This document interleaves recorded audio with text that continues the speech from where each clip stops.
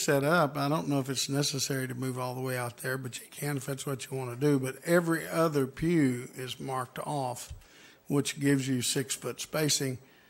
If, you know, if you're not family and not together, you need to sit on each end. But but I would like this row right here. What you got? 1, 2, or 3 pews, whole pews available. And over here you got this middle pew, second pew available. And yeah, every other pew is marked off. So there's about 6 foot spacing between them, something like that. So if you want to, Brother Keith, this second pew down here is empty.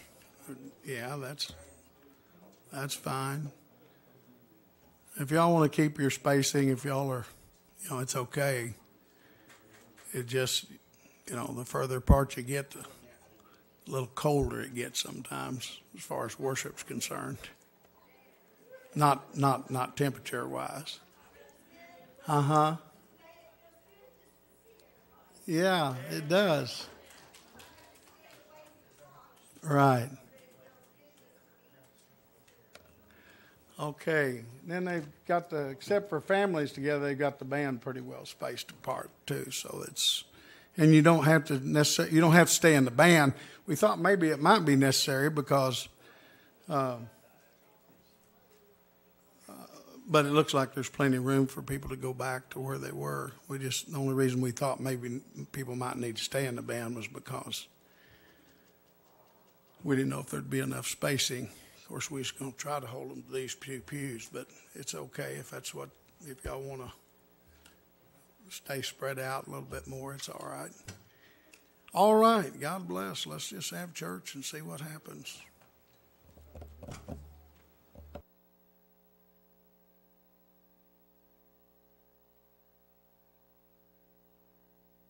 Then a little bit later on about maybe possible Wednesday night services and further about what we're thinking about.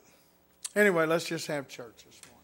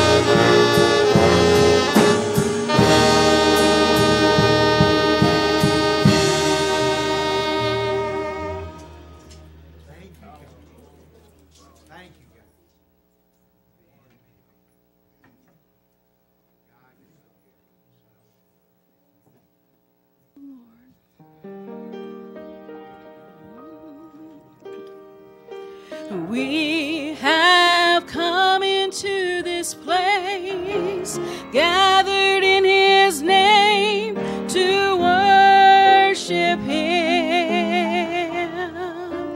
We have come into this place, gathered in His name to worship Him. Oh, we have come into this place, gathered in His name to worship Christ our Lord. So worship Jesus Christ our Lord. So let's lift up holy hands, magnify His name and worship Him. So let's lift up holy hands, magnify His name and worship Him. So let's lift up holy hands,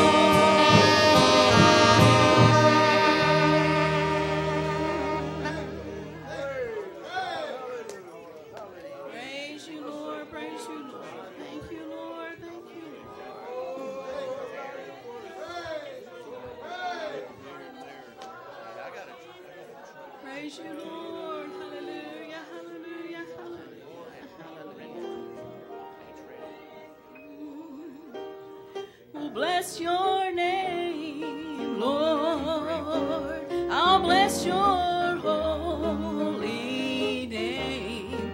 I will stand in the sanctuary and bless your name, oh Lord. Oh, when I lift my voice in praise, my hands to heaven praise, bless your name, your righteous name, oh Lord.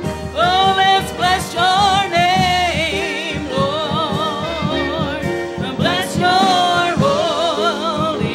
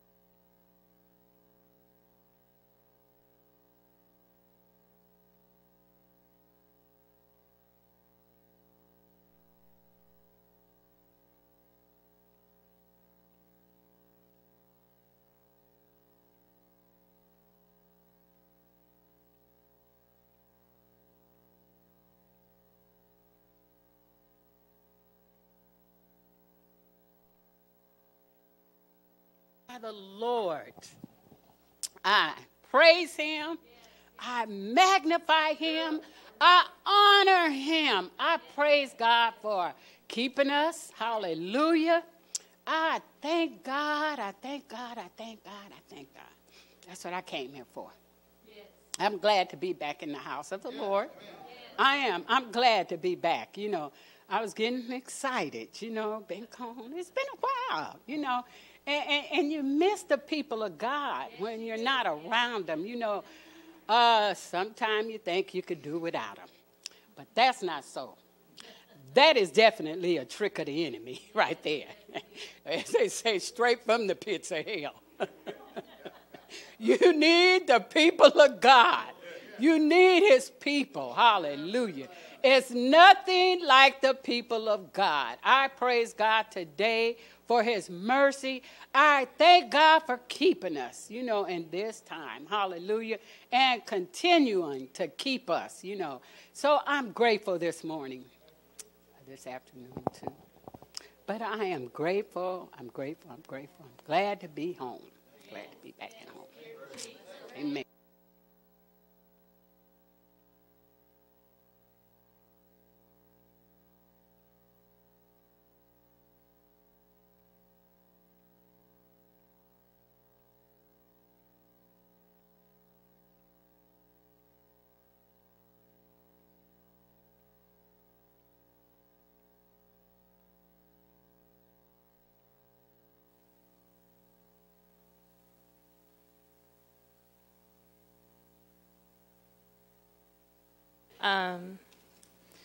A lot's happened over the past month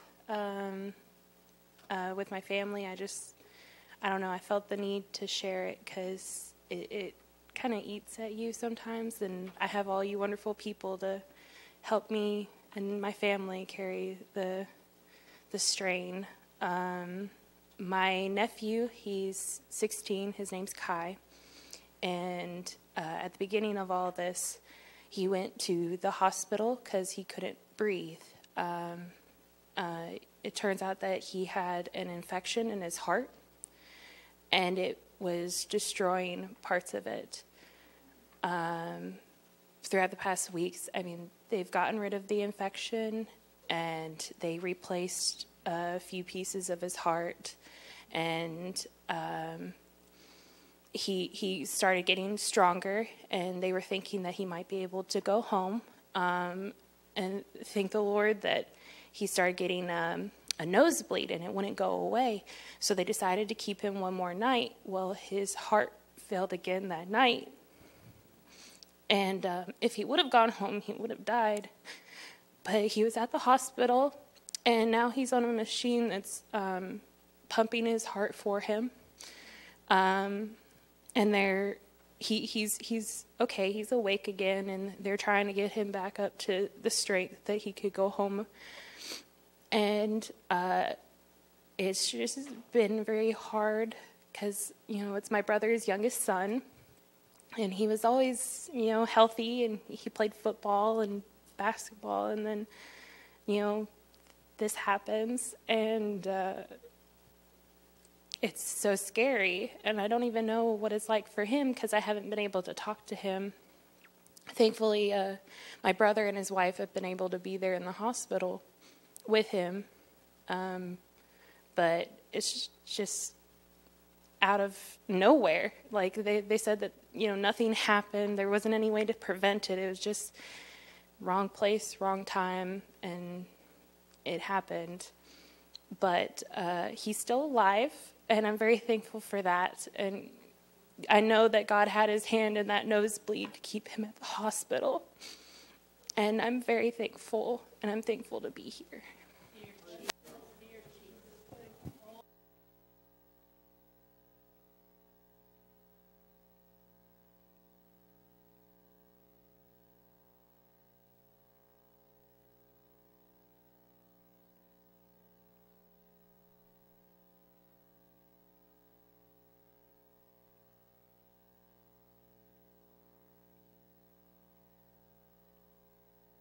And, you know, I can't help it but praise him. And from the top of my lungs, I was like, oh, my God, when I get there, I'm going to do it. And I did. And they're gone now.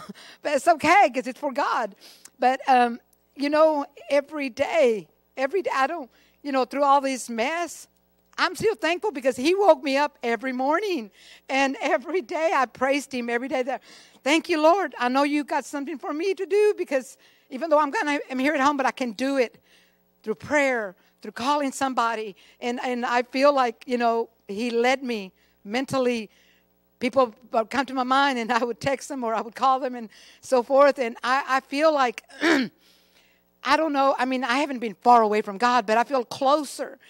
I mean, this has brought me so much closer to him and makes me want to serve him more through his people. I mean, through, you know, everything through my, any way that I can. And I mean, I can't do certain things, but I can pray. I can holler, I can, because you know, like a lot of people have such a beautiful voice. I've enjoyed all the songs, and let me tell you, I don't want to be negative, but my Wi-Fi, I think somebody told me it's because so many people are on Wi-Fi and it's affecting our area where, Brother Smith, I didn't get to hear you the last 4 services, in other words, 2 Sundays and 2 Thursdays, but it came back this Thursday, and I didn't realize it till too late. I go, oh my goodness, because I pressed a play on a song. I thought it was Sister Amanda, and I thought maybe I'll listen on and off. I listened to the whole song. Oh my goodness, Brother Smith! I go back and it was already too late, but I waited and I got to listen to you, and I went back and listened to the others. I'm so thankful that I can do that. That it allows me to go back. I don't have to be right there at the moment. I'd like to be there at the moment, but I, couldn't this last 2 times. But I guess a lot of people are going out now and they're off their phones because the Wi-Fi's back. And I'm so thankful for that. And I'm thankful for all the songs. Like I said, all this, you people that got a voice, use it. Oh my goodness. I mean, I've never had a fantastic voice, but I had a voice that I could sing. Believe it or not, I sang in the radio with my dad and my sister back when I was young, sang in jailhouses, rest homes, nursing homes, everywhere. And I enjoyed it. I wasn't showing off because I didn't have a voice to show off. I just loved singing to the Lord. And I did the alto, so I harmonized. And even when we had choirs here in the church, I was in every choir. And every time somebody wanted to sing, hey, I'll sing with you, let me sing with you. One time I told Brother Boy, we need to sing, how great thou art together. Yeah, we did. And I just love to sing. But now I can't as much. I'm not going to say I can't. I can if God, allows it to, because he has, when I have gospel music on, and I join along with, my voice hasn't gone, I still can sing. So that's why I'm just encouraging you people. Oh my goodness, y'all have beautiful voices. Sister Jody does it all the time, and I'm thankful for her voice. And all of you, I'm sorry just to name out one person, but my brain's all of a sudden died. And but I love to hear all of y'all singing, and I love to hear the Word of God. And Brother Smith, you kind of, it made me a little sad, but maybe you can encourage me, because you mentioned something about it took you 25 years to get, because he said, don't get discouraged if you don't get it right now, because I don't get it, a lot of that stuff you talked about.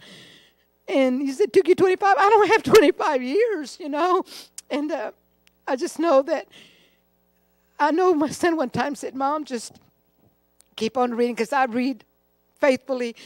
I don't understand a lot of it. He goes, just keep reading and keep asking God for wisdom and understanding, and he will eventually, lighten up, reveal. And I know he has a few times. And but I don't want that to stop me from making it. I want to make it. That's the highest calling that I want to do, is I want to make it with God's people. I want to go. I don't want to stay behind. I want to do everything I can to be right there with y'all. And that's why my desire, that's why I'm so, so thankful I get to come to church. And I know that I've had my own little services at home, but it's not the same, And I was able to also hear Brother Elias Ciprian this morning, and before but then I had to stop in the middle of it because I had to get ready to come here. But I just, that's what my prayer is. I guess, God, give me a deeper hunger for you, for your word. Give me a deeper understanding, whatever you want me to. And I always pray before I come to church, whatever Brother Smith talks, but Lord, please help me enlighten my brain. Let me understand what I'm supposed to understand, and to live by your word, not just talk it, but live it. But anyway, I'm sorry. I'm behind in my crying, okay? So I'm thankful that I'm so happy. Like this morning, the girls, I was reading my card that my son and daughter-in-law gave me, and I always told my son, if it makes me cry, you done good. Well, I was crying, and they go, it's okay, Nana. I said, honey, Nana's not sad. Nana's happy. I said, because Daddy and Mommy made me cry. And they just looked at me like, okay. I said, you'll understand when you get older. But anyway, I'm thankful for all of you mothers here. Happy Mother's Day to all of y'all, and Sister Smith, our mother of the church. And I love all of y'all.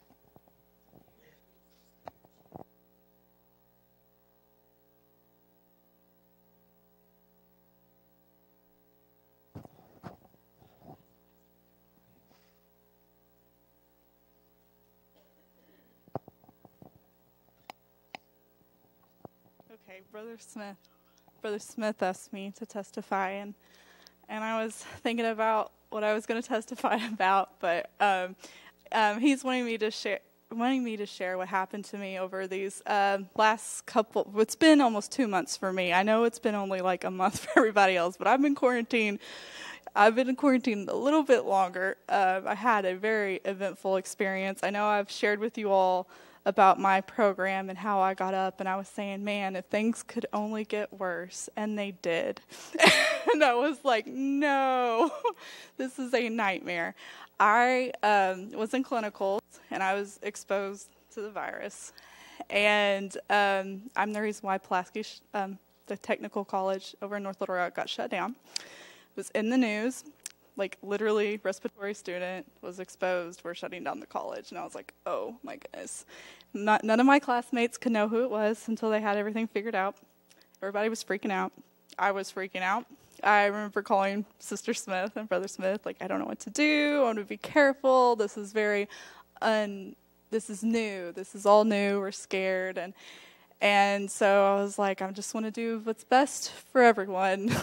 And so I was being told, you really need to stay home until we know. And that's exactly what I did. But anyway, things turned out okay. I'm obviously okay. But of course, my school was shut down, as long with everyone else's.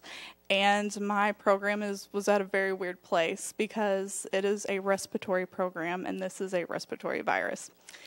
And so we were kind of unsure what was going to go on. We were trying to figure out how we're going to replace clinicals, because you're supposed to graduate in May, and you need clinical hours, and you have to pass your classes. You have to take a board exam. And I was so overwhelmed. I was like, this is just like, I don't even know what to do anymore. A lot of praying, a lot of panic attacks, anxiety attacks. What's going to happen? What are we going to do? But anyway, God made it work. They found out how to replace my clinical hours. They got me through school, and I'm graduating next week. I passed all my classes. I'm getting a temporary license for 6 months. I don't have to take a big test until then, so I have plenty of time to study. I was thankful for that. I was like, oh, wow, that, like, whew, thank Jesus, I'm graduating. And and you all know I work at Children's as a respiratory tech. And things were very busy at work. We got scared. We didn't have enough equipment. It was scary. We didn't know what was going to happen. We had to come up with a game plan. We had to come up with policies. It was chaotic. We had to order stuff. All the country was out of everything, and including Children's Hospital. But anyway, things got worked out. They figured out a plan, how we're going to do this. So what Children's decided was to empty out the hospital, no surgeries, nothing, because the kids weren't being affected like the adults. And we were going to take the overflow for the adult hospitals because we were expecting it to get really, really bad. So they laid me off. I lost my job. And I was like, oh, no, like, this is getting worse. I thought this was good. And I was promised a job at Children's when I graduated. And they were straight up like, sorry, there's no jobs now. And so I was like, oh, I've been here for 5 years. Like, I don't like that. So once again, panic attack, anxiety attack. What am I going to do? That was my job. I love Children's. I love kids. I don't want to work with adults. I want to work with kids. And so I was just like praying about it. I was like, man, I'm just going to have to go get a job at Big Baptist. And I love Big Baptist, so that was my second option. I really wanted to go to the VA, but they weren't hiring either because I still love the VA too. But I went to Big Baptist. I called. I was like, look, this is my situation. I would love to work for you all. I love Baptist. They had a good clinicals, and I was just praying, maybe this was meant to be. Maybe this was meant to be. Like, maybe God wants me out of Children's, and he wants me somewhere else. And I was like, oh, I don't want to do this, but okay. Because, I want to do what I want to do. And so I was like, I really want to stay with the kids. And so I called Baptist. They set me up an interview the next day. They're like, yes, come see us. And I was like, okay. So I went. I was excited. I was all, I'm going to be professional. I'm going to print off my resume. And I went. I loved it. It was good. She offered me a full-time job at nights. And I was like, yes. Okay, I guess this is what I want. I got in my car, started driving, and my boss started calling me. And he asked me what I was doing. And I was like, oh, I'm just driving. And he's like, are you at Big Baptist? And I was like, oh, no. I was like, maybe, maybe not. But anyway, he was not, I mean, he was a little upset. He was like, what are you doing? Like, what are you doing? I was like, well, I want a job. Like, I'm getting out of school. This is what I got to do. I took out loans for this. I got to make some money, you know. Like, the adult hospitals, they need me. They need respiratory therapists right now. And he's just like, oh, he's getting all mad. He's getting all mad. And he's like, I'm calling to tell you that Randy's going to give you a job. And I was like, oh, no. And he was like, yes. And it was like almost 10 times more the money Baptist was going to offer. And I was like, oh, my goodness. I was like, you're joking? He was like, yes, we're so sorry this happened. We're sorry we had to let you go. We're wanting you to come back. And that was, you know, that's all in the plan. He's like, don't go to Big Baptist. And I was like, oh, man. So I was just really thankful because, like, this was just a long drawn. I was at home, like, what's happening? Like, I have done this program. I had invested time and money and lots and lots of nights without any sleep. Clinicals were horrible. It was a nightmare. I was scared when I was exposed, and I was afraid I had affected my entire class. And I was like, oh, my goodness. And then they were like, we're shutting down the school. And I was like, oh, my goodness. Like, this is my luck. Like, this would only happen to me. And so I was just so thankful. I was like that was that time, once again, I was seeing what was happening around me, and I was like, you know what, I'm just going to go somewhere else. Obviously, this isn't working out, and I was praying, and I thought I'm going to have to take this into my hands. Went to Big Baptist, and sure enough, God was working. He was always working. He had a plan. It was never, you know, meant for me to freak out and panic. But I'm just really thankful because it was stressful. It was just a reassuring feeling that everything's okay. I got this. Don't worry, you know. Like, you know, I got your back, and, like, you just need to chill. So anyway, I'm just really glad to be here. It's good to see you all again. Just pray for me. I'm not done with school. There's a lot of weird things going on right now. I've got a lot of checkoffs and requirements that have to be done before next week, and I'm trying to get them done this week. My whole program is because it's a disaster. We have to go to different places to get things done, and it has to be done in the right way with the amount of people that are trying to get degrees too. We're not the only program. So just remember us. And then I still have to take that really big test, and it's a big, big test. It's very expensive, and I really want to pass. So yeah, just remember me, and I will continue praying for you all.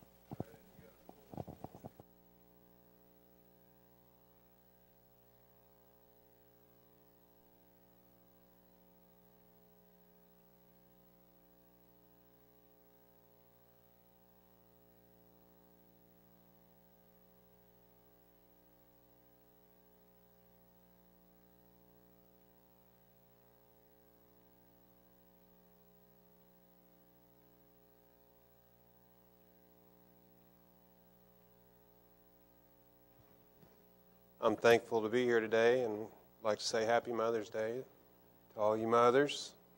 We're privileged to have good mothers in this church, good examples, and faithful mothers.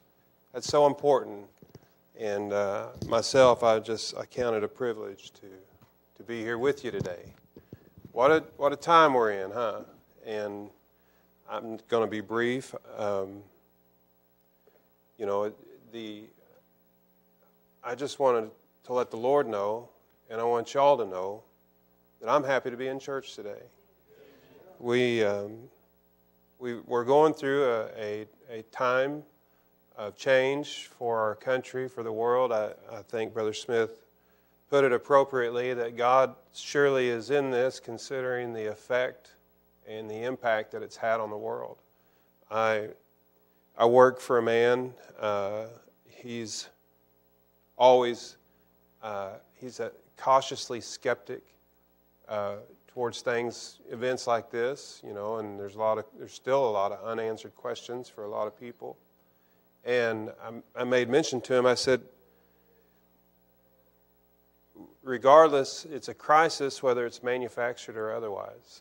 It's still a crisis, and we're still going through it, and it's still impacting all of our lives. And what a privilege it is What a privilege it has been and continues to be for us to be able to trust in the Lord, to put our life and our hope in His hands. And I have a saying that I've said for many years, be patient or you'll become a patient. And I have a tendency to get in a hurry when I'm doing things, wielding a chainsaw or a knife or something like that. You get in a hurry and next thing you know, you've hurt yourself. And so I remind myself, hey, young fella, I still say young fella, hey, young fella, slow down. Don't get yourself hurt. And I was thinking about this scripture here in James, the first chapter. I just want to read it briefly and just encourage you today. It says, my brethren, James 1 and verse 2, he said, my brethren, count it all joy when you fall into divers temptations, knowing this, that the trying of your faith worketh patience. But let patience have her perfect work, that ye may be perfect and entire, wanting nothing. We're coming to a place in our lives, we will find ourselves, we'll find a time in our lives where all of our hope, all of our resource, all of our refuge, all of our joy, all of our expectation will solely rest in the hands of the Lord. And what a wonderful day that'll be. What a day that'll be when we can cease from our labors and come to rest and trust in the mighty hand of God. Wow. Praise God.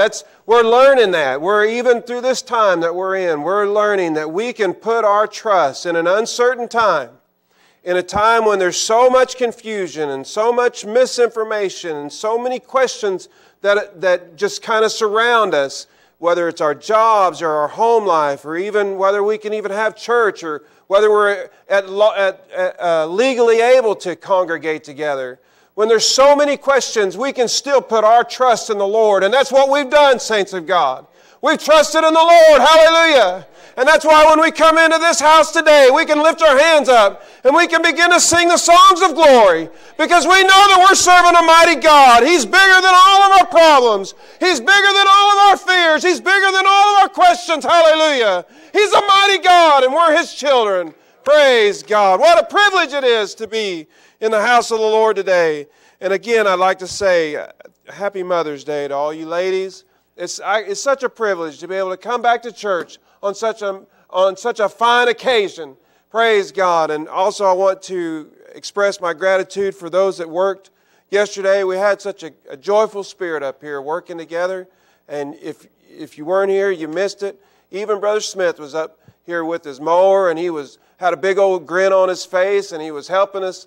And I think one of my girls said, Dad, I think he was looking for somebody else's yard to mow. He seemed like he's enjoying himself so much. We had a good time. I love y'all. I'm happy to be in the house of God today. Praise God.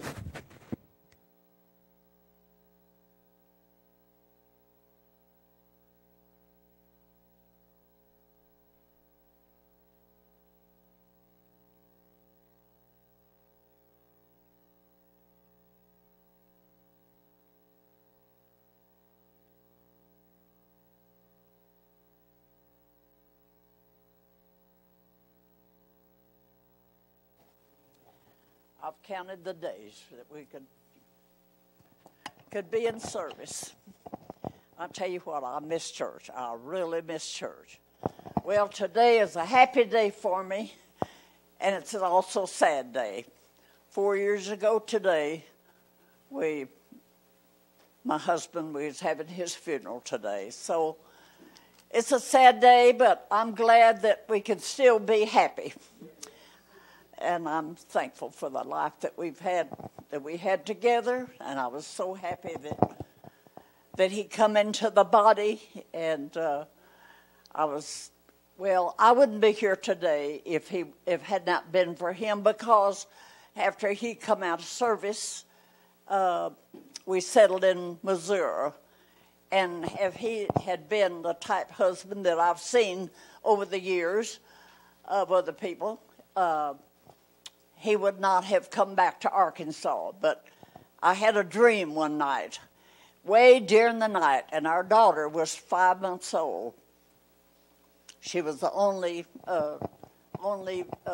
grandbaby of the family, first and only. And I woke up during the night crying. And, of course, it upset him. He didn't know what was wrong with me. And usually when he gets sick, I would worry. And when I get sick, he get worried. So anyway, I told him my dream. I said I had a dream. And I dreamed that, and I know the Lord was dealing with me. And I dreamed that we was out in a big field working, which we were farmers. And I dreamed that big stones was falling all around me. And I went down on my knees in the dust, and I said, Lord, please, please don't let none of those stones hit me and kill me until we can get back to where we can go to church. Well, we lived in Missouri, and there was churches of the body all around. But, of course, see, I'd never been to any of them. That's when we just first, come into the body. But anyway, I told him my dream in the middle of the night. I'd been just a-crying and a-crying. So anyway, he said, when I got through telling him the dream, he said, when we get this crop over, it's in the fall of the year, he said, when we get this crop done, we'll go down and find a place, and that's where we can go to church. And I was so thankful, and I thanked the Lord many times for that, because he could have. Because we was doing good. We was good, doing real good at farming and all. And he could have easily said, well, we're not leaving, But I was so happy that he didn't. But anyway, we moved. And so I'm so thankful that he was easy to get along with, and he was happy to come into the church. And so anyway, today, like I say, I'm sad, but yet I'm happy. And the Lord has been good to us, and I'm so glad that I can still be here. And my children went with me, and we went out to the cemetery. And one day this week, it was real pretty, beautiful day, and put flowers on his grave and on my mother's grave. And so I looked at his picture when I went in the bedroom, and I said, I'm so thankful that you're in the body of Christ. I talked to him. I know that sounds silly, but it does good for me. So anyway, so much for that. I'm happy today to be here. I'm just thrilled to be here because, you know what? This is not just another church. This is a very, very important church. And it'll depend on this church whether we make it, depend on us whether we make it or not, because I'm so thankful that we have found the right way.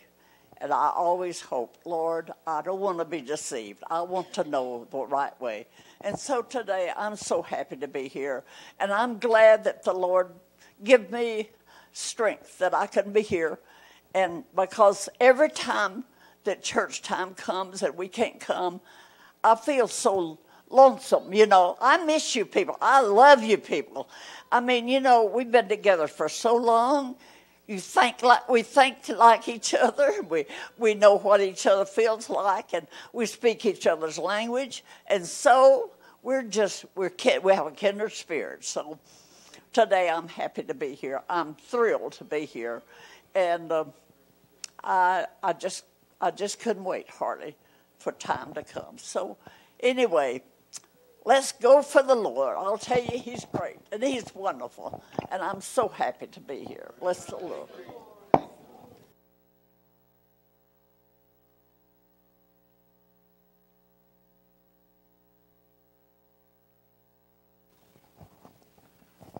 I'm very, very, very thankful to be back in here. I could elaborate on different things, but again, happy Mother's Day to all you mothers, Some of us don't have our mother anymore, but she was tough love. I'll just say it that way. And I want to remember some of the other mothers. And since I looked over your direction, Sister Adams, Sister Spencer, Elder Sister McGowan, Sister Woodson, Sister Foster. Oh, yeah, well, I can't forget Sister Foster. This church was started in their home back in 1961. So I can't forget Sister Foster. Sister House, Sister, I think I already said Sister Woodson, Sister Peavy, Ken Singer. Go ahead. I don't mind you telling me the names because I hate Sister Bullock. I'm starting to get old and starting to forget. So I'm thankful for any help or feedback I can get. But I'm very thankful to be in the body of Christ today. I want to and plus I'm from Missouri. So instead of just saying, I'm happy to be in the body of Christ, I want you to know I am happy and thankful and enthusiastic because I enjoyed the messages. I think there was at least 12 or 13 messages over Facebook. But I'd rather be with you instead of just looking at you. So, there's a lot of things I could elaborate on and make more of a story about this situation. But just think. We're thankful to be back in the body of Christ in this church. And even though Brother Smith put this phrase on me, hey, I'll accept it and wear it with a little thankfulness. I'm a body brat and I'm well pleased of it. So I'm thankful to be here.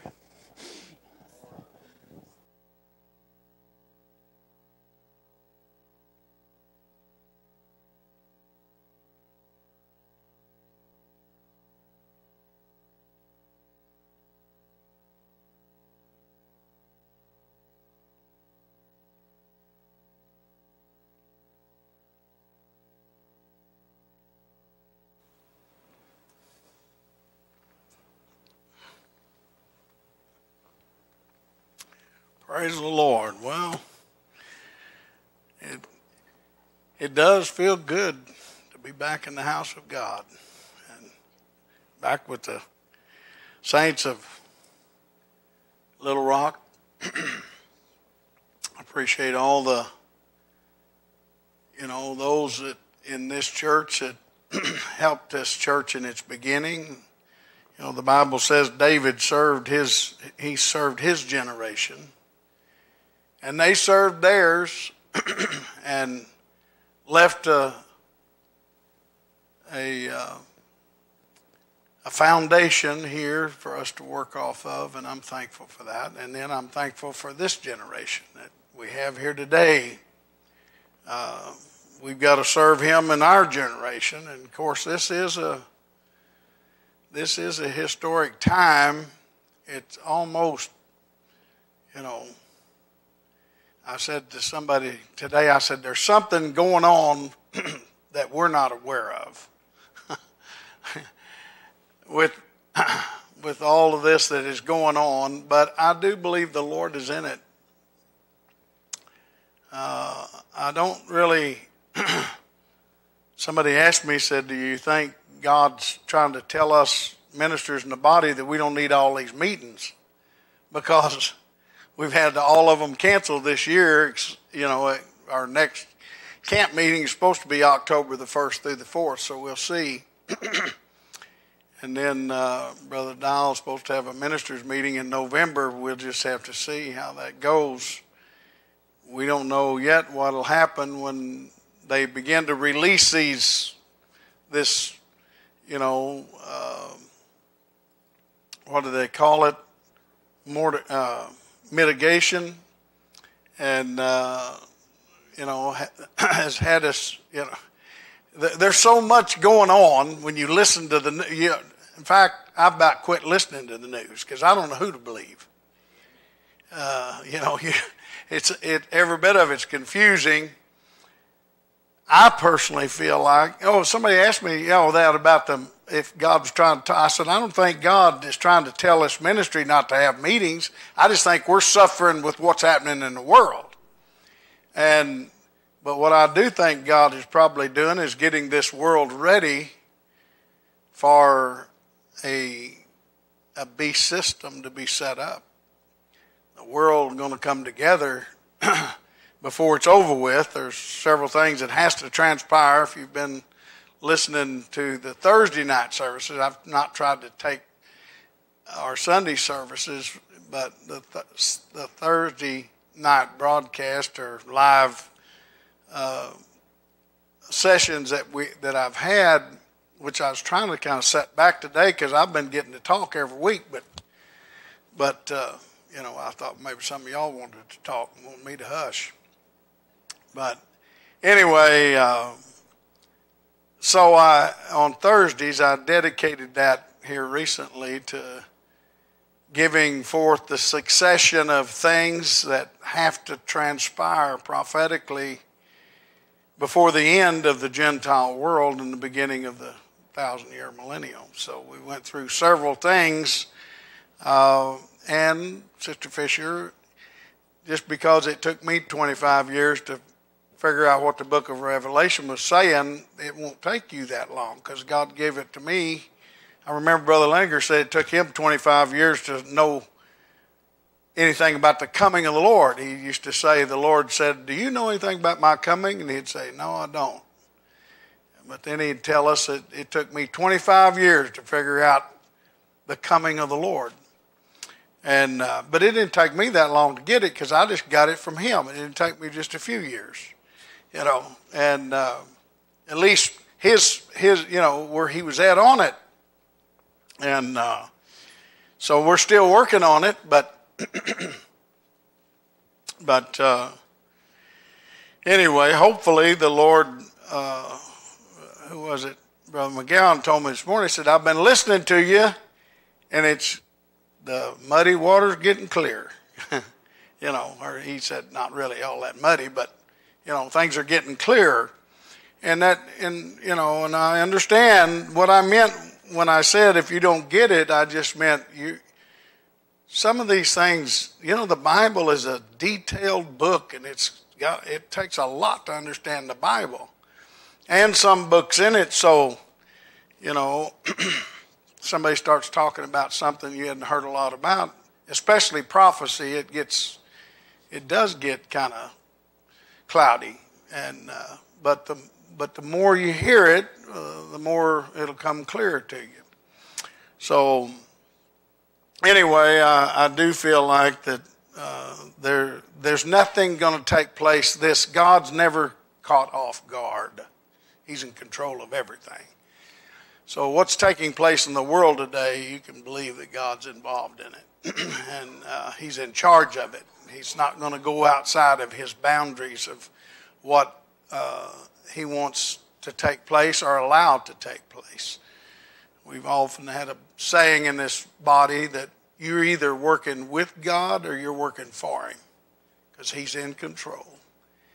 And if you won't work with him, he'll use you to work for him. The world, the heart of a king is in the hand of God.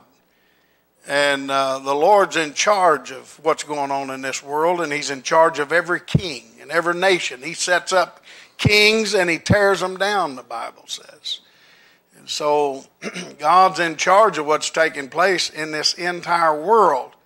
Now, there's a lot of things that God doesn't do because it doesn't interfere with his plan. He just lets nature take its course. There's such a thing as reaping what you sow in life. That's just a natural law. And, we will reap what we sow. God set this creation in order so that would take place. And he lets nature take its course, even coincidences, things that happen by chance. Let's look at that scripture right quick. Ecclesiastes. Y'all may have to help me find it, but we'll find it. That says that chance happens to them all. I believe something to that. See if I can find that.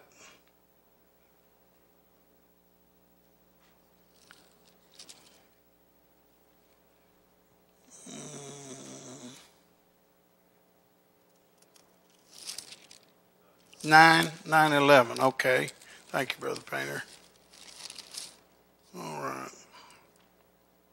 Let me, verse 10 says, whatsoever thy hand findeth to do, do it with thy might.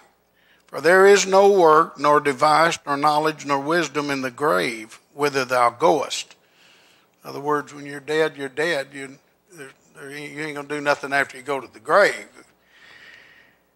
Then he said, I returned and saw under the sun that the race is not to the swift, nor the battle to the strong, neither yet bread to the wise, nor yet riches to men of understanding, nor yet favor to men of skill, but time and chance happeneth to them all.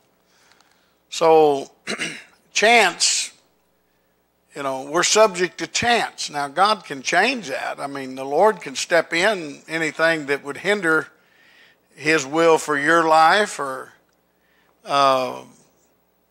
what is Scripture says that the angel of the Lord encampeth around them that fear Him, and He delivers them.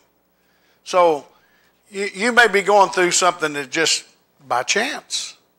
But God can step in.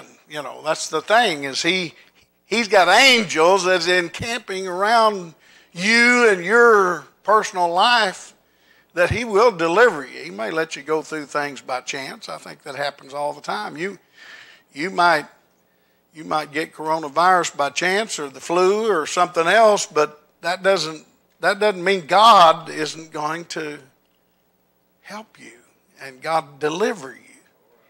And so sometimes the Lord allows things to happen, but that doesn't remove God's hand from deliverance.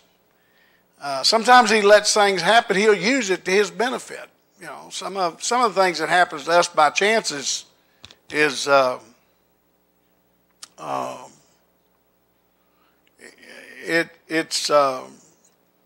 in other words, we're reaping what we sowed. It just happens by chance. Sometimes we ignorantly sow something and we reap for it. And some of that comes about. We didn't necessarily, it wasn't designed. God didn't put it in our pathway to make it happen. God just He just lets it happen. Then He uses a lot of things for His benefit. But He also, the Bible says, you have to bring a balance, because He says that the steps of a good man is ordered of the Lord. So God can order your steps, but that doesn't mean every step you take. You get out of step with God quite often, whether you believe it or not. It takes serving God for quite a while to get to where you can take every step that He wants you to take. So I know it can be done, because Jesus said, I always do those things that please my Father. Well, I'm working on that, but I don't know. I can't make that statement right now. Anyway, I agree with Brother Painter. I'm thankful for all the mothers that are here, and we want you to know how much we do appreciate you. Your mothers are special people. They've got something that men don't have. I found that out when Michael was a little bitty baby. When, I could sleep all night. Sometimes I'd wake up and she'd be in the other room taking care of him, and 2 o'clock in the morning, and I wondered how she knew. I didn't know nothing. I was sleeping like a baby myself. But she'd be in there, taking care of him. He didn't have to cry. She just had something in her that made her go check on him ever so often, or it's just a mother thing. This maternal thing that women have. God built them that way. Thank God for that. every once in a while I notice how, sometimes men give up on their kids, but mamas never do. Almost never. If they're a good mother, if they're a godly mother especially, they won't give up on their children. And they're the ones that keeps daddy from giving up sometimes. It's just that's something special that they have my wife, she'll submit to me about on anything except for the kids and the grandkids, and she will, she hides money for them. I tell her we're not buying all them kids all that stuff, but she does things that I don't even know about. She hoards money so she can give it to the kids. I said, you don't need to give them kids all that money. They don't need that money. Well, it's just like talking to a wall. If you want to get in trouble with your wife, just mess with her kids. Just get contrary with her concerning them kids and you'll get in trouble. So I've told several men this. I'll give you this counsel right over the pulpit. Women live in a small world, and it consists of their home and their kids.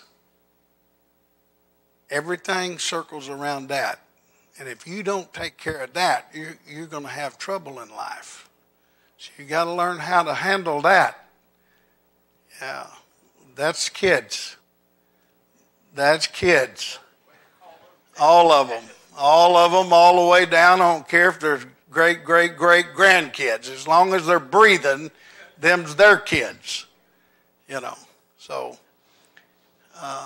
they'll be in charge of their kids, their grandkids, and their great-grandkids. Even the Bible says, even to the third and the fourth generation, God visits the sins of the fathers, even to the third and fourth generation. Fourth generation, let's see, mama, grandma, me, mama, grandma, great-grandma. Sometimes great-great-grandma, but very few people knew their great-great-grandma. Anybody in here knew your great-great-grandma? See, they're normally dead by then. But I remember Grandma Keeling, which was Ethel Smith, which was Dad's mom's mom. That was my great-grandma. She died when I was in the second grade, and she was in her 90s. So they normally, but see, the reason God visits those sins to the third and even fourth generations, because if you're alive, like, see, I've got my son and his kids and their kids. I'm already I'm great-grandpa. Fixing to be 5 times. That's why Michael and Cindy aren't here. Brittany's fixing to have her 3rd kid. I don't know what got into them. It's that maternal thing.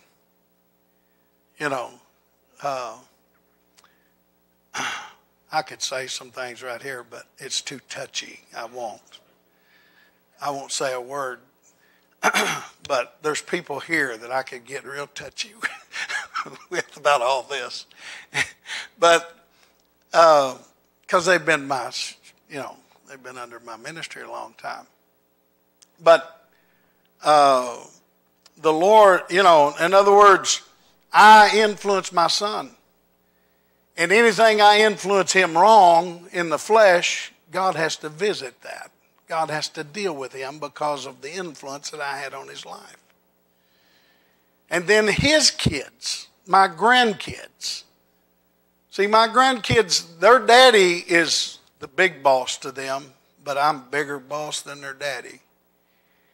They may not have to, in other words, they may not have to put up with me discipline like daddy, but they know that I have they know that I have a place as their ancestry that's even higher than their dad, because their dad doesn't recognize anybody higher than his dad. If you raise your children right in God, that's the way it'll be.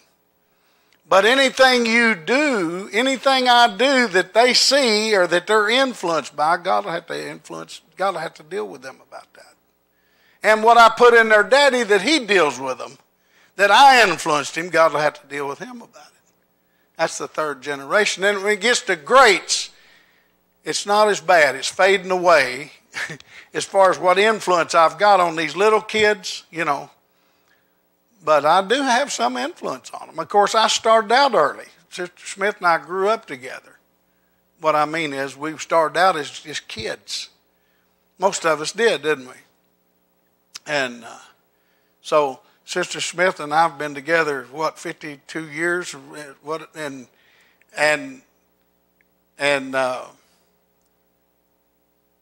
You know, we've got now my son's, and he's 51. He will be this year, or you know, in the fall. And or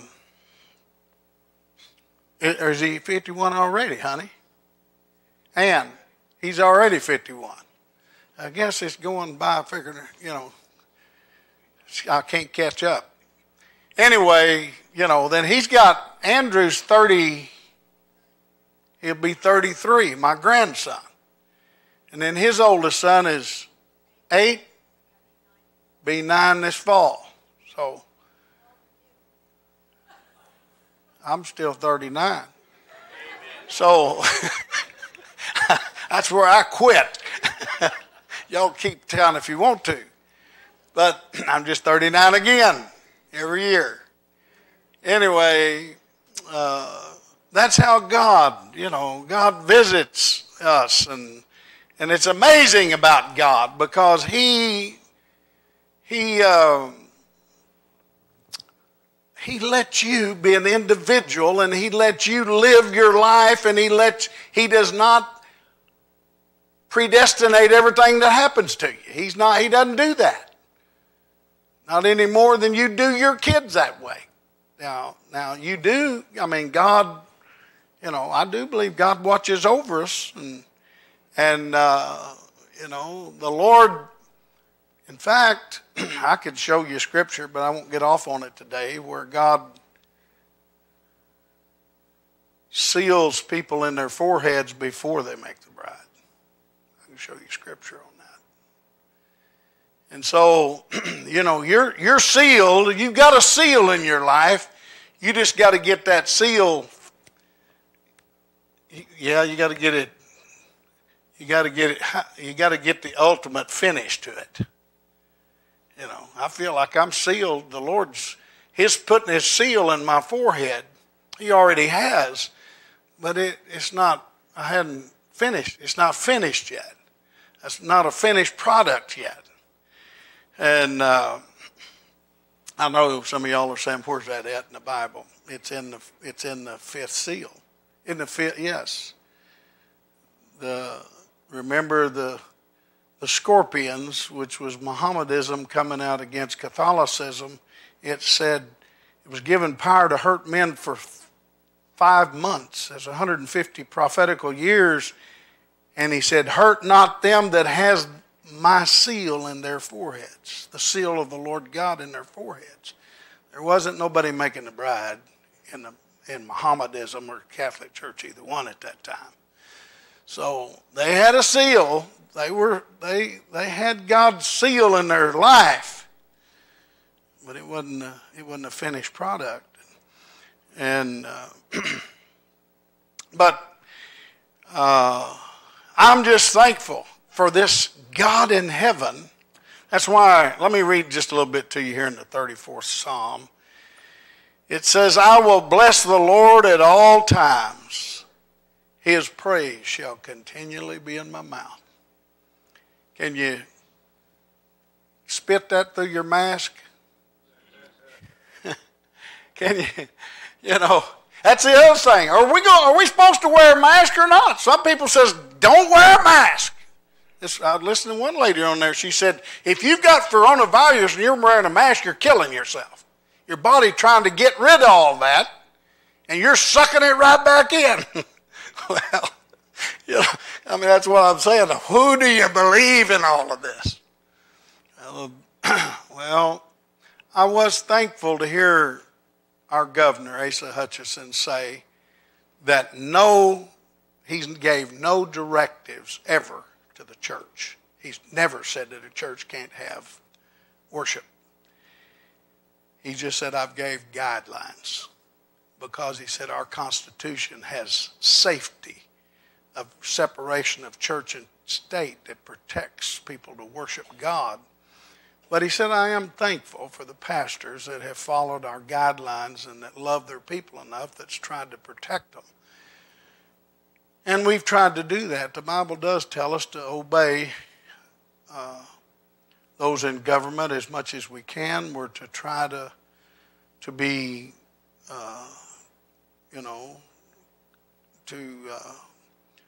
to work with those as much as we can, be at peace with everybody, even our government. Or I think there will be a time when we probably won't be able to do that altogether. We may have to go to having churches in homes before it's over with, But thank God right now we've got freedom. We've got freedom to worship God right here in Little Rock, Arkansas. And we've got a nice church building that God's gave us to worship in. Anyway, it says, my soul shall make her boast in the Lord. The humble shall hear thereof and be glad. By the way, Brother Paul, it's good to have you today. It's good to have Brother Paul Wilson here with us today. It's just done my heart good to see him come in today. I thought a lot of your dad. And, of course, I love your mom and your sister, brother and sister Crafton, and the family. And,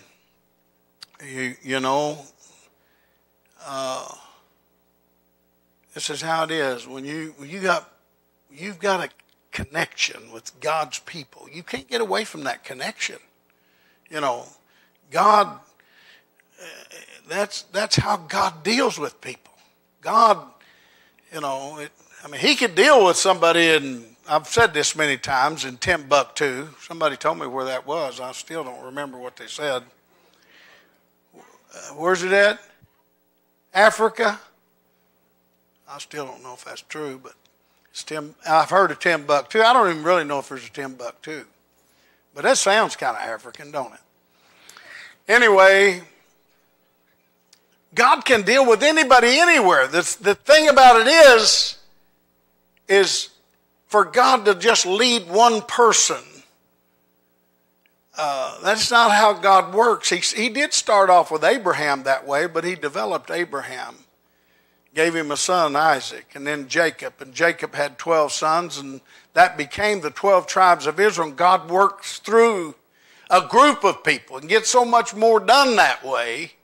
And that's how God works. God works through our families. I had a mother that was a God-fearing Holy Ghost woman. That was my salvation. That's why I'm here today, is because I had connection with God and God's people. My family had a connection, and God had a way to deal with me. If you're from a family out here that's ungodly and they don't have any connection with God, then it's a lot harder for God to deal with you. That you don't have any influence. But both sides of my family had connection with God. They were God-fearing people. And that affected me, I can remember when I finally moved out of home and got on my own. Me and this other boy lived together. We shared an apartment, and I was backslid. And we ran around together, and I'd done things I shouldn't have done. And we'd go home at night from out, doing what we ought not have been doing. I wasn't a bad guy, but I still was kind of ornery. That puts it lightly. One time we came out of a nightclub, I'll tell this. And we was in his car. And he was about 3 sheets in the wind. We was both below age. And so I got the keys from his car because I was going to drive for him. Because I had that kind of fear in me, this not to go too far with anything, because, I thought, I can't die. I mean, I'm a God's child. I got to get straightened out before this is over with. So he gets in trouble inside, and they got in a fight, and they call the law, and the law gets him, and the law's lead. And when I seen the laws getting him, I got out of there. Well, here come the law, had him by the arm. I had the keys to his car. And he's hollering, Smith, come over here and help me whoop this guy. There's just one of them. We can handle it. And that guy, and the policeman said, hey, he said, do you know this guy? I said, I've never seen that guy before in my life. I said, I think that guy's drunk or something. I just walked over and got in his car and started it up and backed it up. And he was hollering, I'm going to kill you! I'm going to kill you! I just drove off. They took him to jail. Anyway, that was, that's bad to tell because I'm not proud of it. But I'm telling you that because, I got in some situations where I shouldn't have been. But at night, we'd go home and go to bed, and he'd be over there snoring, and I'd be over there saying, now I lay me down to sleep. I'd say, God, forgive me. I don't know if I'm going to straighten up tomorrow or not, but I need forgiveness tonight because I knew I need to get straightened out. I had that kind of influence in my life. I lived in misery, because I was trying to serve two masters. Anyway, the guy should have been glad because I'm the guy that went home, got in my piggy bank, went down to the police station and bailed him out of jail. I made sure that cop was gone before I went in there, but anyway. Oh, God, thank you for getting me out of all that crazy stuff before I ever decided to really get my life straightened out. Well, I wasn't in the body, Brother Keith, so, I wasn't a body brat. Maybe you never pulled none of them shenanigans, but, But you can, as a body brat, pull shenanigans, which I'm sure he did, trust me. Anyway, I sought the Lord, and he heard me and delivered me from all my fears. Verse 4 in Psalms 34. They looked unto him and were lightened, and their faces were not ashamed. It says, this poor man cried, and the Lord heard him and saved him out of all of his troubles. God, here's the thing. Your life can be messed up. And if you really hit a place of humility and come before the Lord and really repent, dedicate your life to serve him, he will erase. For judgment, he'll do away with your whole past as far as bringing it to judgment. He will forgive you for everything, and he'll never bring it up again. I mean, you and I have to work on that. Somebody do you wrong, and then they want forgiveness, and you forgive them, but don't ever bring it up again. Now, let me say something about that. Because just because, that doesn't mean, I've had people tell me, well, you're supposed to forgive me. Well, I forgive you. But I ain't dumb enough to trust you again yet till you earn it. I'm not, when somebody does me wrong, a dog bite me 4 or 5 every time I stick my hand out to feed him or pet him. I ain't dumb enough to keep sticking my hand out. And I can forgive somebody. In fact, I have to. The Bible requires it. Jesus required it. He forgave me before I was born, he fixed it that I could be forgiven. Died for me while I was still in my sins, the Bible said. But you can be wise enough to say, well, I'm not holding that, and I have no vengeance. That's not my place. That's God's place. In fact, the Bible says not to judge another man's servant. It's talking about God. Don't judge God's people. That is you. It's not your place to exercise God's judgment on them. But that doesn't mean that you can't take the position of realizing that I can't work. You can't always work with everybody. You can't trust everybody.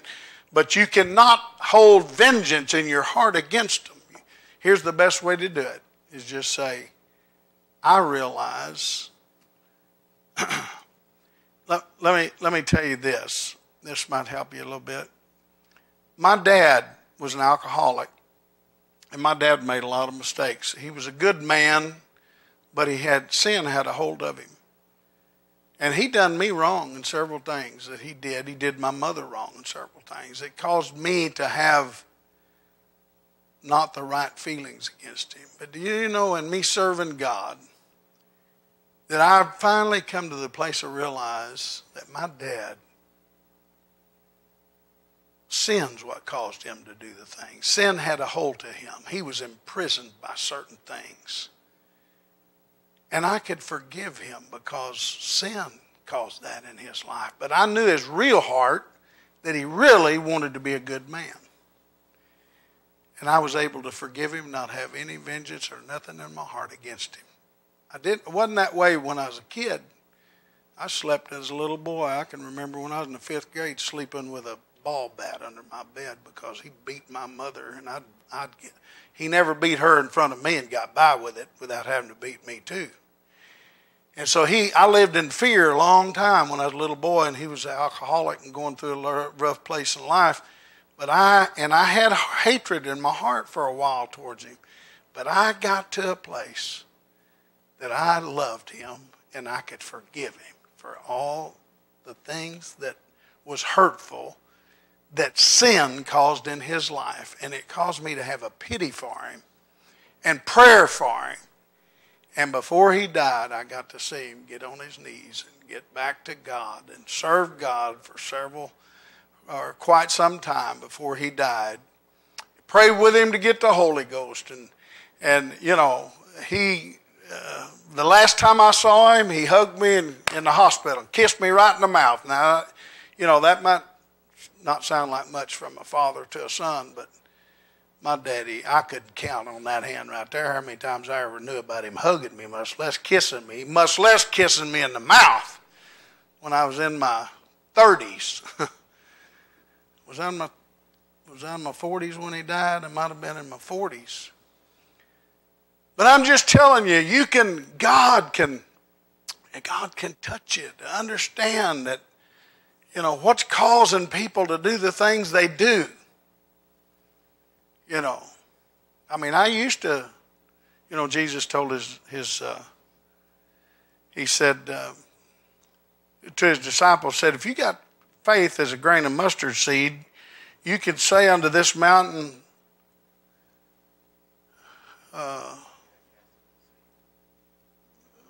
be ye cast into the sea. You know, I used to have trouble with that just with driving down the road and car, you know, you ever had road rage? Into the sea. That's where I'd put some people. I don't know who they are. They're just driving the car, and maybe they just did something. Maybe they wasn't even paying attention that made me want to cast them in the sea. Of course, that wasn't what Jesus was talking about. He was talking about those apostles having enough faith to take mountains of religion, of Judaism, and remove their influence and cause them to become a part of the world as far as the people of God were concerned, where they no longer influence them. But you know, and it's something how we sometimes use scriptures like that, you know, to our own benefit. Anyway, let me read this scripture right here, verse 7. And the angel of the Lord encampeth round about them that fear him, and delivereth them. O taste and see that the Lord is good. Blessed is the man that trusteth in him. I know that we don't 100% trust the Lord yet. But we are working on it, ain't we? You got to have a relationship with God to really trust Him in everything. You know, I can trust that He may be helping you, but when it comes down to Him helping me in some of my situations, I'm wondering whether or not God's really in on this. Of course, you know, He can be trusted, saints. You can trust Him. And ultimately, that's where your trust is, if you're sealed. You know, if you've got this seal working in your forehead, God's called you. He's added you. He's counting you worthy. He's counting you righteous. That's that seal of Jesus Christ, what Jesus done. Your commitment to Him and that born-again experience that you have has fixed a seal in heaven. In fact, how did Paul say that in Ephesians 1? Let me read it to you right quick, and I'll get down from here. But I'm liking this having church deal.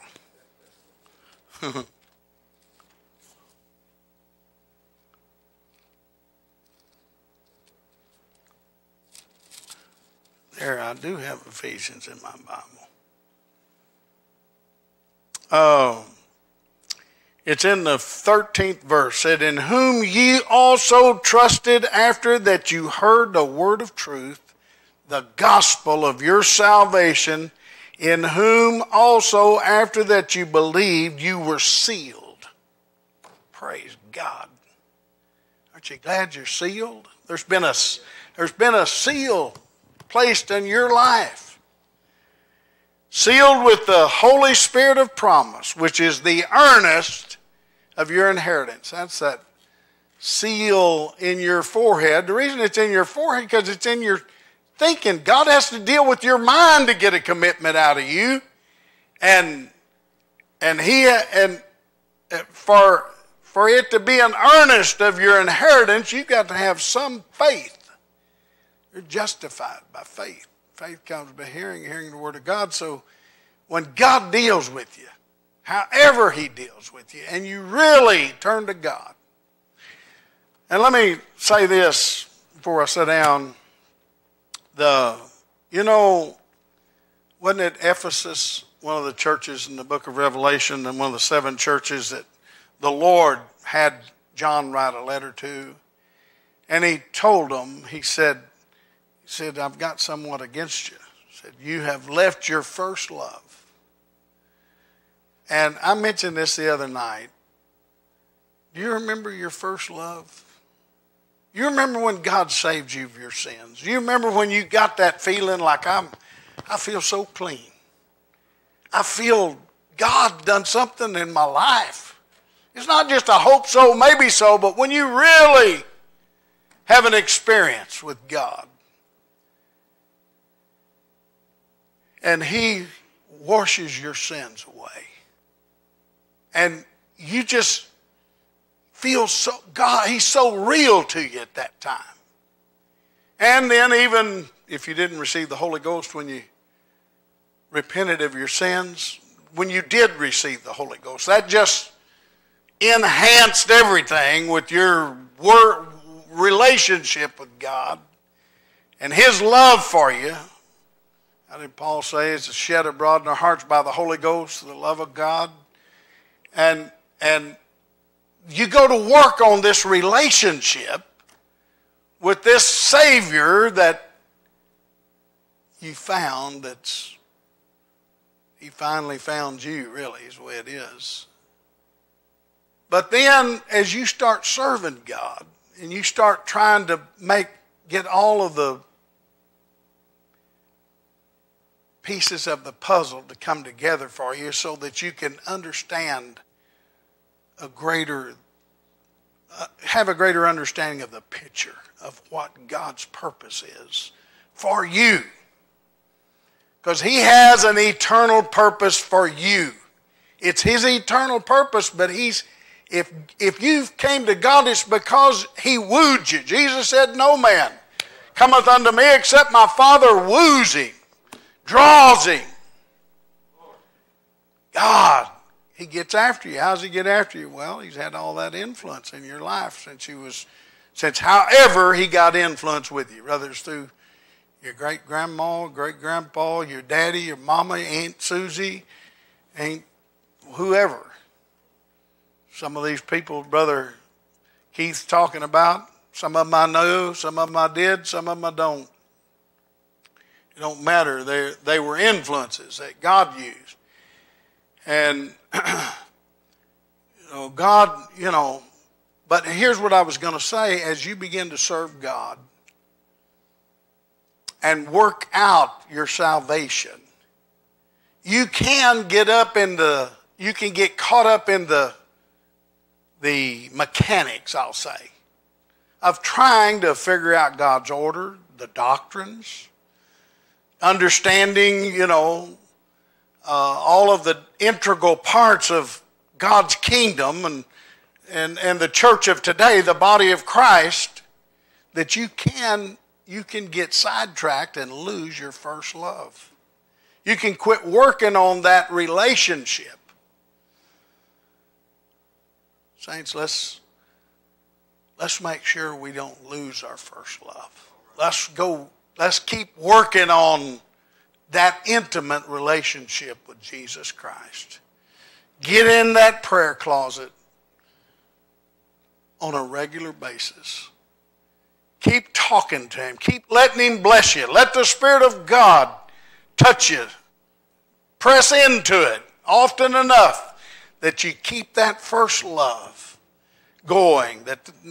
And all these mechanics I'm talking about are necessary, but don't let that sidetrack you from keeping that first love, that flame, keep it burning. Keep that working in your life. Those places where and almost everybody's got a different way of touching God. They got a different manifestation of how to get a hold of him. For me, I talk to God. I pray a lot. Sometimes it's just, in my day, I just talk to him just for a few minutes, maybe just a few seconds. Maybe praying for some of y'all. Something will come up in my mind about you, and I'll talk to God about you right quick. Then I get busy, back on what I'm doing.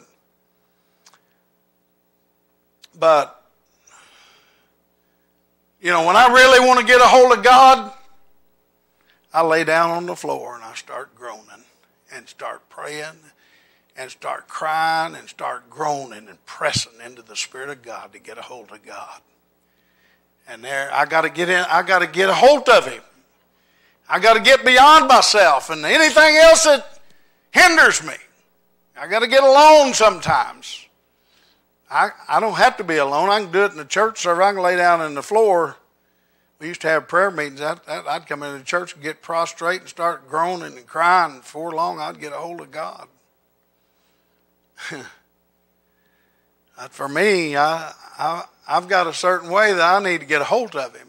And I got to get shut up in a closet with him and get my emotions geared towards him. And then there's times that I like to be still and just let him talk to me, see if he wants to say something to me. And anyway, whatever it takes, keep your first love going with the Lord. Keep it alive. Work on it. Don't let yourself get sidetracked of it. Hallelujah. All right.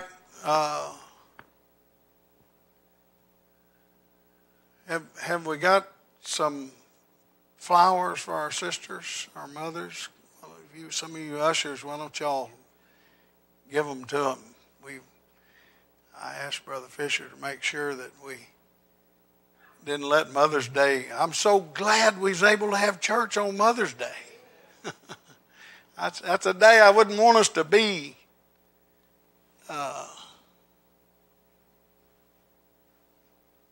missing on. I want y'all to be thinking while they're getting ready on that. Let me say couple things about this. I think we could actually have Bible study and breakfast because I think most families sit together in tables. I think there's enough spacing we could probably do that.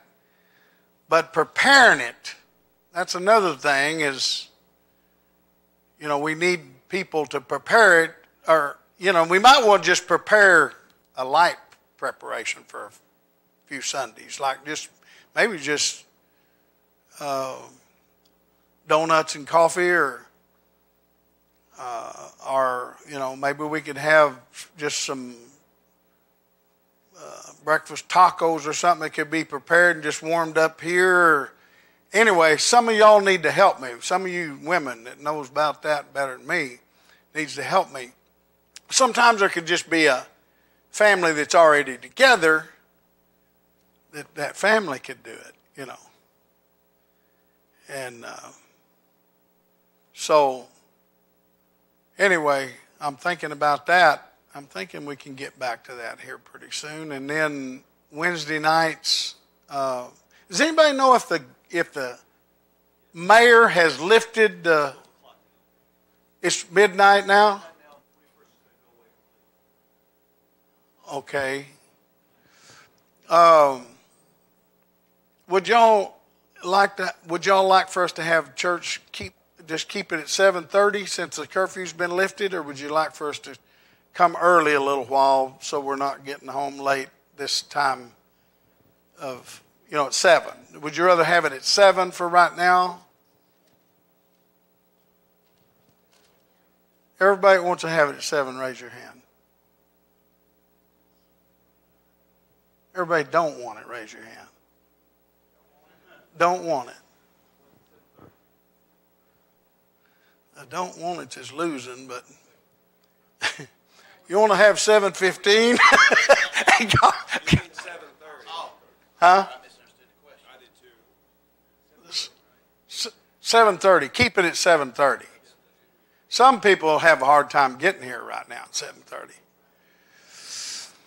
All right, well, let's try the 7:30 this coming Wednesday, all right? Let's try it. See how that works. And y'all can go ahead and pass those out. I'm filling time and I'm running out of filler.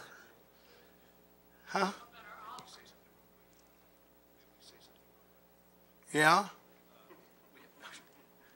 We have something besides what we're handing out to the sisters, the church. We also want to show honor to Sister Smith, the mother of our assembly here, as well as Sister Crow. We want to get something there for her as well. So we want to say thank you. We love you very much. I'll say also on behalf of Brother Smith and Brother Painter, myself, and the ministry of the church, we love you and we thank you for all that you do for us. Amen.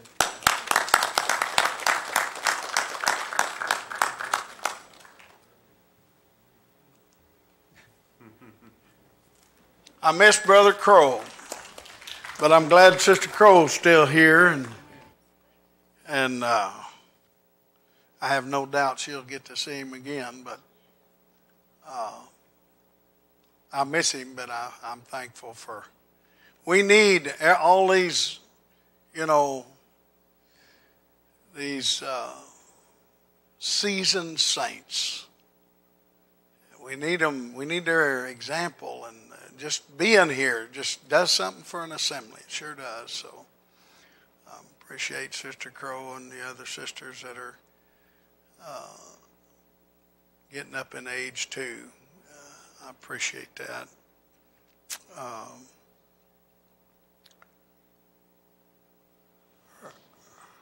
guess they're.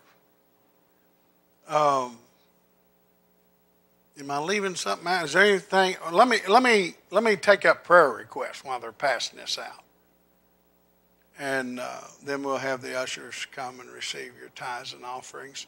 I do want to say to you, so many of you have been so faithful to even mail in your tithes and offerings during this time. It has kept the finances of the church up, and that's really been important. And I want you to know how much I appreciate it and how much I'm thankful for it. Just a good giving people that are faithful to give to the Lord. I won't teach on it right now, but I've always tried to tell people this way.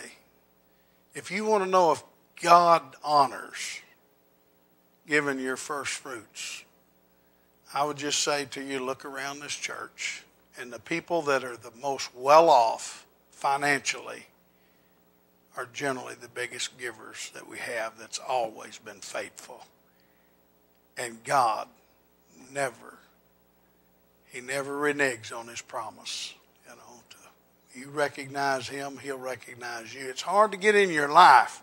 It wasn't hard for me because my mother she planted that in us. And my wife would tell you that we were always faithful. And that was just planted in me from a child. I just am thankful for all of you saints.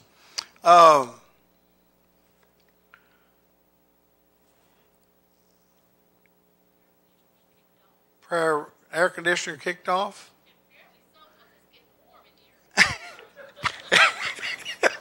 Somebody, you might ought to. Here, let me check it for you. Yes, Sister Fisher. Sister Linda called me last night and said she was having a lot of hip pain, needs prayer. She really, really wanted to be here, so she needs prayer. Sister who? Oh, Sister Alexander. Okay, yes, let's remember her in prayer. Sister Abraham sure wanted to be here. I told her she might ought to.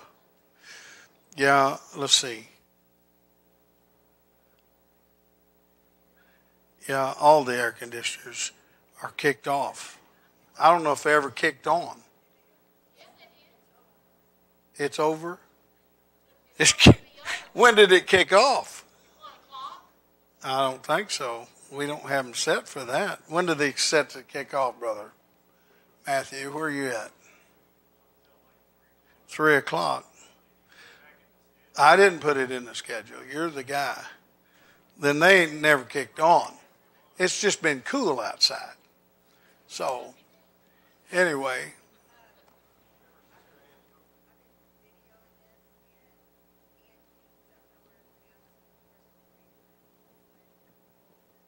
Ask for to pray who?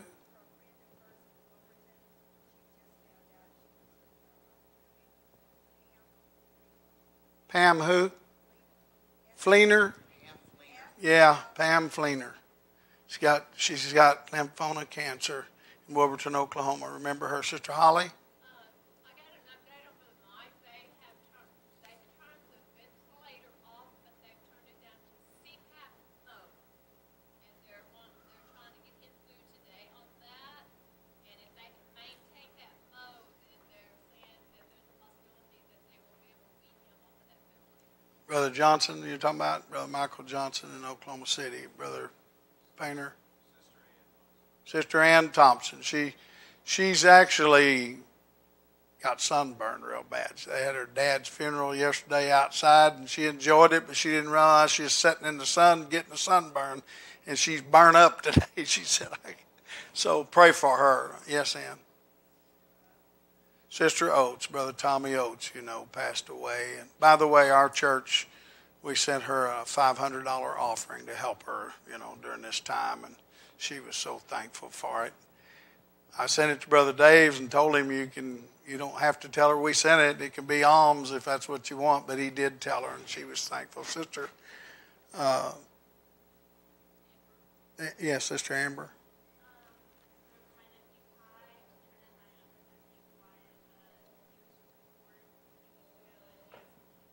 All right.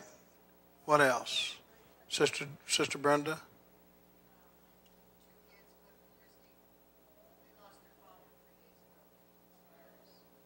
Who did?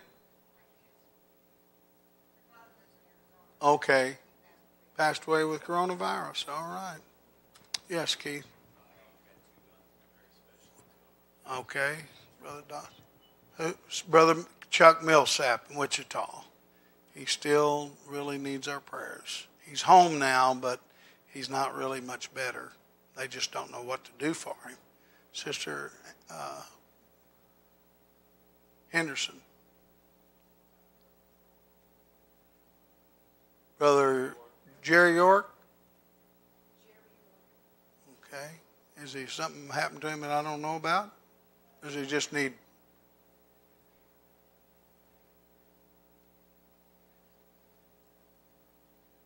Brother Scott, you know anything about your dad? He had, you know, he did go to the hospital and he's got vertigo. He's got some problems with vertigo. If something's happened to him since then, I didn't know it. But he was fearful about coming to church just yet because his health hasn't been real good. So he was going to stay out maybe for a week or two longer than most of us. Sister Gladys? Huh? Sherry Boyd, yes. She was tested for corona, but she is negative. But she got the flu or something. She got the crud. Sister Holly?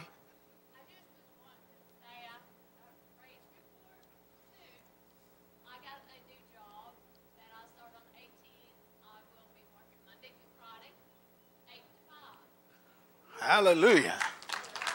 Yeah. So we're thankful for that. We've been praying for Sister Holly and for her job situation for some time. Sister Crow?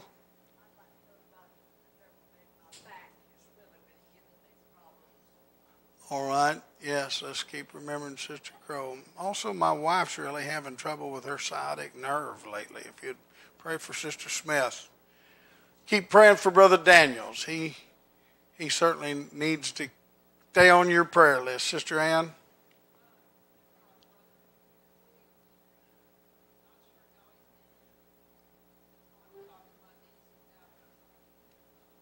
All right.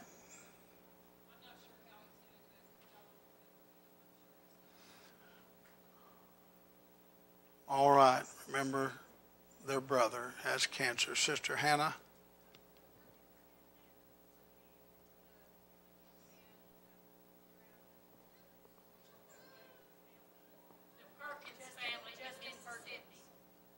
Oh, yes. All right. The Perkins family, yes. Also keep remembering little Sister Bella Veely that has cancer in Georgia. Brother Veely's granddaughter. All right, you want to stand with me and ask God to, if you ushers will come, we'll receive the tithes and offerings. And I know we're kind of running over today, but I just hate to leave, don't you?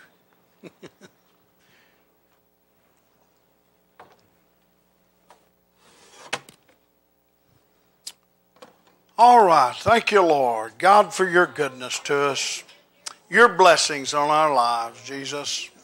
We give you praise today. Oh, God. Lord, we love you and appreciate your goodness to us. And ask you to just take our petitions, Lord, as we lift them up here today. Brother and Sister Weaver, Brother Shelby Weaver, all these that have been mentioned here today. Oh, God. Reach out and touch these needs, that are serious health needs, oh God. And then touch those, Lord, that couldn't be here today.